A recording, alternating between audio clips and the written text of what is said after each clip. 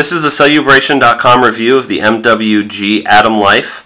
Before we look at the phone, I want to point out some of the accessories that actually comes with the Atom Life. First, if we take a look here, we can see that we have a standard USB AC outlet here with the mini USB connector. Now, one of the advantages about the connection on this device is that by pushing this button, we can actually slide off this US adapter and replace it with the adapters that come with the device. We have some EU and UK plugs here. That means this is perfect for somebody who may be traveling outside of the country a lot, needs access to different types of power outlets throughout the world. And that's really what this device focuses on. The business applications, the portability, and being able to use the device really wherever you are, whenever you need to. So let's move away really quick from those AC adapters and move on to the data sync cable. The phone comes standard with the data sync cable, which makes it very easy to hook up to your PC, download any information, or upload any information that you may need to. We have a standard mini USB connector here, and then your standard USB cable for your computer. And then, aside from the data cable, it also comes with a stereo wired headset. You can see here that there is actually a 2.5mm jack, which actually goes into a dedicated port on the phone, which is great if you're an audiophile like myself and you really want to be able to take full advantage of media files on your unit. And then also we have your end and call button here and a clip, so you can use the device to answer calls if you have your headset plugged in. And then we have our standard earbuds here. And the device even comes with some extra earbuds in different sizes and some of the standard ones in case you may happen to lose any of those pieces. And then finally we have our standard user manual here. I think MWg did a really good job of really marketing the product well and really gearing it towards a nice appeal to the consumer. So then here's the actual box. You can see some of the specs on the box here. We're going to go ahead and open that up to reveal the actual device. This is the MWg Atom Life. As you can see, the phone is actually pretty small. It fits well into the palm of my hand. It comes in with a length of 106mm and a width of only 58mm. And the thickness on it's about 18mm, so about 0.75 inches, so 3/4 of an inch. Now over here on the actual device itself, first we have the stylus. I'm going to go ahead and remove that real quick. Then next to that we have the power on, power off button, which is right here. And that also takes the phone out of standby, and we can just show you that real quick. You can see that the phone powers on very quickly. And then next to that we do have a mini SD adapter. One thing I found out about the mini SD adapter is there's actually a hack that will allow you to use a mini SDHC or a micro SDHC with a mini adapter for it. So let's go ahead and push that back in for now. On the left side of the device we have our volume controls. Kind of toggle through that for you. You can increase or decrease the volume of the phone. Then down at the bottom left hand side here, it still has the IR port, which is great because it takes about 3 to 4 times less power to use an IR port than it does to use Bluetooth. So if you're just downloading small files, not a bad idea. Then we have our reset button, followed by a mini USB port, which is used again for data syncing and for charging the device. And there's that very nice dedicated 2.5mm headset jack, which is great for accessing the very easy to access media player, which we'll see in a moment. Then over here we have our camera button. This is for quick access to the camera and video functions. You can use both of those. And then a quick shortcut button here that will lead us, if I click on it, right into our notes. So let me just click out of there. One of the reasons I talked about that camera button being very nice is because right here we have a flash camera, 2 megapixels, on the back of the camera, which is very easy to access. But then also, if we flip the device over, right here we have a CMOS VGA camera, which is perfect for video conferencing on the device itself.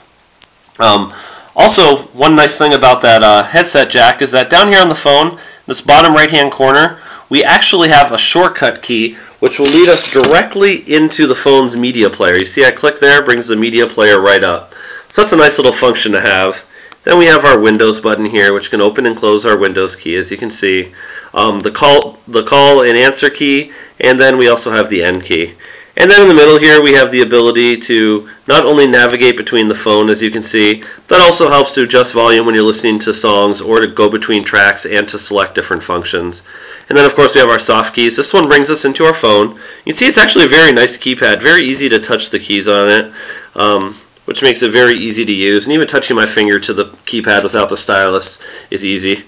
And then I have our contacts here, which is just your standard contact list, and I have no contacts in there right now. Now, one of the things, as you may have noticed, is this device runs very quickly, and that's because of that Intel processor that's running at 624 megahertz. While that can drain your battery a little bit faster, there is a power saving mode which will reduce the amount of megahertz you're pushing out of the processor and allow battery life to be saved. Now, if we just go real quick, I'm going to click right here on the device, brings us into our media center. Here we have the phone on and off, data on and off, Bluetooth on and off, wireless on and off, and all wireless on and off. And you can see the TIAR7WRD means right now I am connected to Wi-Fi. So let me just go ahead, hit start here, and go to Internet Explorer. See how quickly that pops up. I have Facebook as the page right now, but let me just go to, let's say, Google real quick. So I go to Google, and let me hit enter right there. You can see how quickly Google pops up. Let's say I want to look at this Clinton-Obama get fiercely personal. A lot of political stuff going on right now. I'm just going to go ahead, let me actually click on the link. And there you go, I click on the link. You can see how quickly this loads. I can kind of scroll through all of the documentation.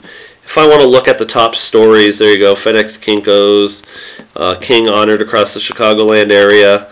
You see how quickly the Wi-Fi works on this. That's the 802.11b over G Wi-Fi. Here's a nice part about this device. If you look right here, I don't have any cellular networks coming up right now. I don't have the SIM card in the actual mobile unit. However, I'm still able to use the Wi-Fi without a problem. So really, this can work perfectly as a PDA if you're not using the phone function for whatever reason. Aside from that, it's also important to notice that this phone has 1 gigabyte of onboard memory already installed in the unit and 64 megabytes of RAM. I would have liked to see a little bit more RAM. Let me get that out of standby.